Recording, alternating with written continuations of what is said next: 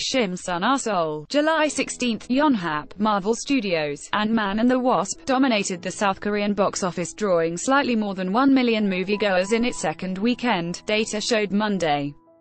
The superhero sequel was seen by 1,062,558 people from Friday to Sunday, generating $9.45 billion $8.37 million, according to the box office tally from the Korean Film Council.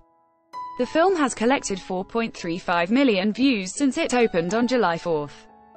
Dwayne Johnson's giant building action movie, Skyscraper, debuted at number 2, selling 464,816 tickets.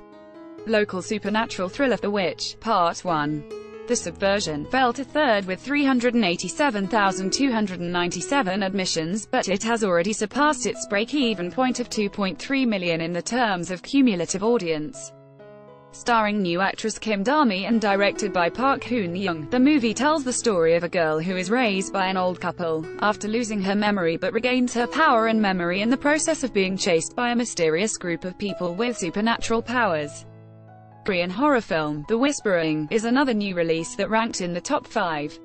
Helmed by rookie director Choi Sang-hun, the movie was fourth with 161,608 admissions.